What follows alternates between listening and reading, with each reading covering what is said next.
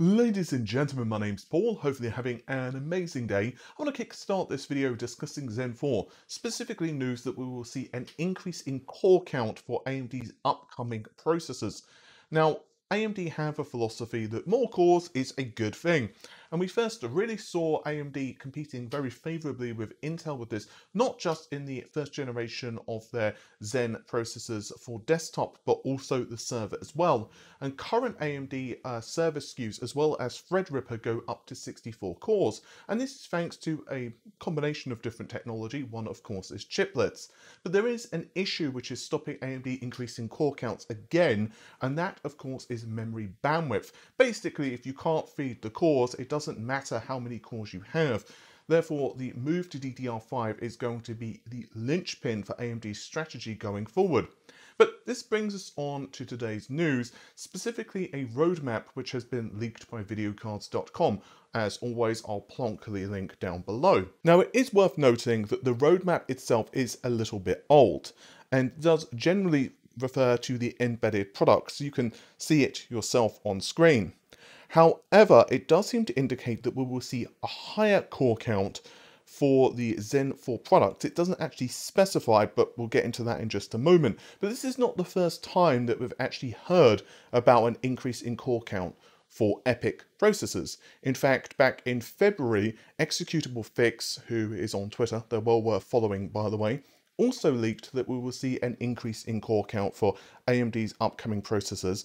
And while again they didn't specify the core count, I'll get again into that in just a second, they did also mention other things such as AVX, bfloat 16 and other ISA extensions, and of course there's numerous other architecture improvements. So as for core count, I've personally been hearing that AMD are targeting 96 cores for Zen 4. Again, this of course is for the server market. Whether this trickles down to Threadripper, I honestly don't know. I mean, if you're a visual effects artist, 3D modeler, whatever, and this would be of interest to you, let me know. I'm not a professional in this area, so I don't know how well that kind of workload scales across different animation and 3D packages, so please educate me down in the comments below. But, I imagine people would absolutely love it, as to my understanding, the Threadripper Pros with 64 cores, they seem to be rather popular at the moment. And of course, they can be used for not just a single workstation, but you could start divvying them up with virtual machines and other such cool things. But yeah, when it comes to the server market anyway, obviously the more dense you can make a processor node, in other words, the more cores you can throw into a package, and the more energy efficient as well, it's incredibly attractive to the data center. And AMD's market share here is increasing exponentially. Zen 4 itself is looking to be absolutely beastly. We're hearing drastic increases in IPC across the Zen 4 suite. But the big question is, what does this mean for Ryzen? Well, I personally believe that there's a good chance AMD will be retaining 16 cores, 32 threads for their Ryzen series of processors. I'm, for this video, going to refer to them as Ryzen 6000 because it seems that AMD are cancelling Warhol, as I've discussed before. I might put out another video actually on exactly what's happening with all of their processor news, because quite frankly there's so much conflicting information, so maybe I'll throw out a video and kind of go over everything we know so far, so look out for that in the next couple of days. So I'm going to call Zen 4 for Ryzen 6000, although of course we don't officially know what that's called. I personally believe there's a very good chance AMD will be retaining 16 cores, 32 threads for this. However, it's possible that they've not fully made the decision and they are going to decide based on what Intel, are competing with. Alder Lake is probably going to get demolished by Zen 4 for the desktop. There's just no way, in my opinion, it's going to compete. Again, Alder Lake isn't a bad architecture, it's not a bad processor, it's very impressive. And the successor to Alder Lake, Raptor Lake, is also looking to be pretty decent as well.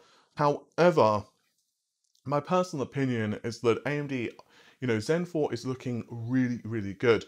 I've been told by multiple people now that while Alder Lake is decent, it's the subsequent architectures like in 2, 3, 4 years from Intel which are really impressive.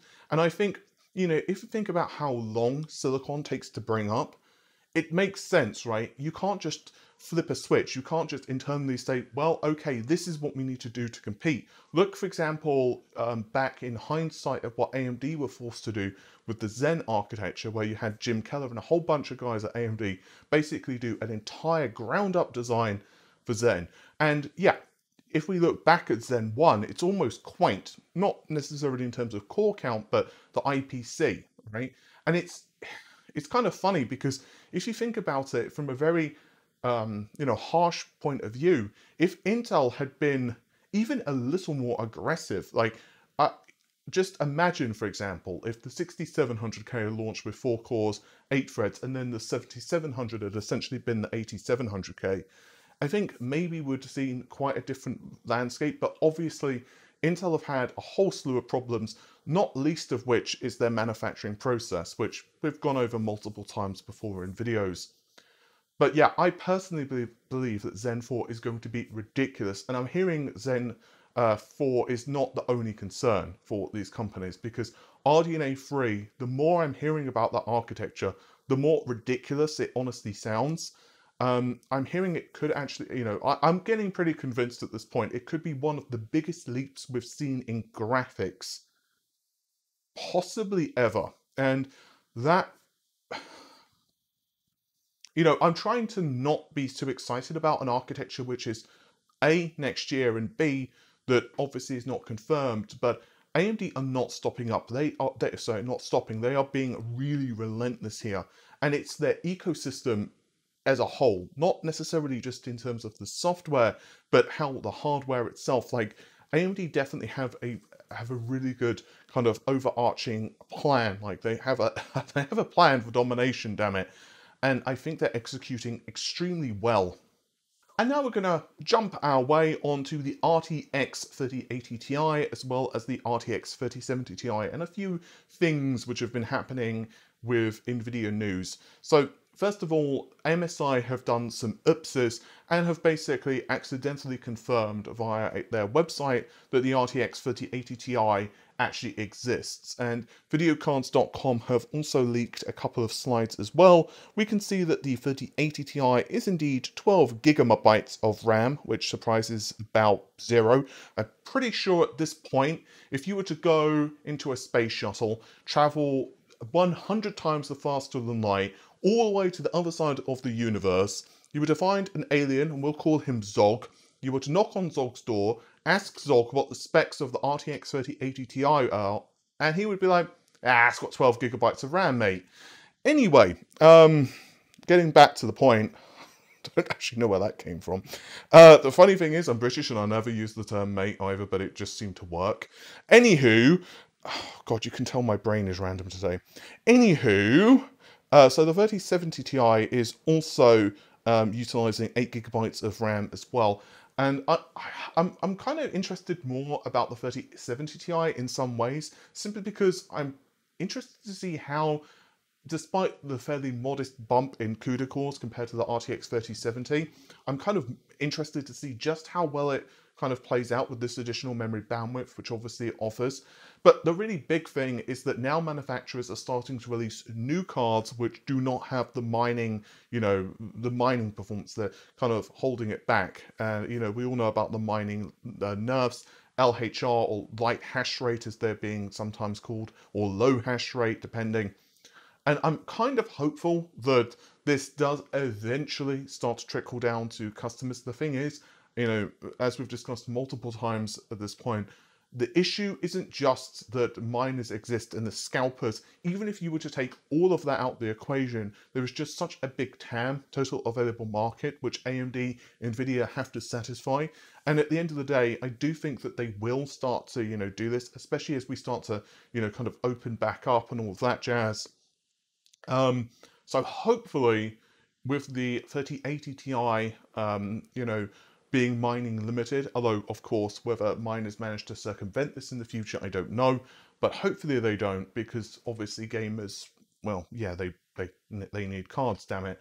I am interested to see how the 3080 Ti does, not least of which because of the additional memory. It's obviously got 2 gigabytes of additional memory, a little bit of additional memory bandwidth, But in terms of performance, it's not exactly difficult to kind of guess how well it's going to perform. It's not like it's some completely alien architecture or whatever, or a really, completely different number of CUDA cores. At the end of the day, you can probably just take a 3090, shave a little bit of performance, maybe 5 or 10%, depending on the title, the resolution, all of that stuff, and you can probably get a good idea of how well the 3080 Ti performs. Also, just for those who have missed it, I might as well throw in that we will see both of these cards launch early June, so not too long to wait now. And then obviously they're going to start to be seeded to the press probably late this month, if I had to guess. And then obviously, we can start seeing them hopefully in some decent quantities by early next month. And I'm going to throw this in here just for a bonus piece of news, and that is Starfield is actually going to be exclusive to both the Xbox and PC platforms. I'm not exactly surprised that this is the case. Now, this was originally leaked by another YouTuber, Randall4, I believe is how you pronounce their name, but this has subsequently been backed up by Jeff Grubb. Now, personally, I've heard that Microsoft will make a lot of the titles from Bethesda and the studios they've acquired, under that umbrella, exclusive to the Xbox, and I'm sure many of you have also kind of heard the same thing. I'm hearing that Starfield may even launch this year, although since we've seen so little, I almost don't believe that that's the case, but hopefully I'm wrong, because again, I think A, the Xbox platform needs the games, let's just be honest, and B, from the little tiny bit we've seen, it looks really cool.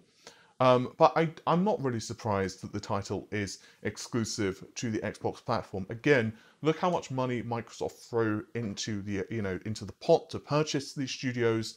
It doesn't really make sense to have simultaneous releases. I'm not saying there won't be games on the PlayStation ever. Like, for example, the next Elder Scrolls game eventually might make its way to the PlayStation or whatever.